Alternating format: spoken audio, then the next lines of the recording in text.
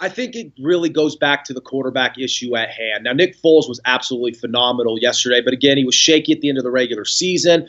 I think maybe that was also an overreaction. Maybe people put a little bit too much stock into that. Again, he played very well against the Giants, was lackluster against the Cowboys in a meaningless game, and was awful in that Raiders primetime matchup. But outside of that, he has been solid. He played as well as he could have played, I think, yesterday, and also played very well against Atlanta. So when you have the consistency that you saw, at least in the two playoff games, I think now people are realizing that even though he's not Carson Wentz, Nick Foles is still very much competent. Again, he did have, I think, the game of his career yesterday, but I don't think that's too much of a jaw dropper. He is still a very talented quarterback. I think when looking at the type of player Nick Foles is he a Carson Wentz type of talent? No, but again, when you given the type of player that he is, the type of experience, the fact he's been there before, I think a lot of people were overlooking Foles' ability.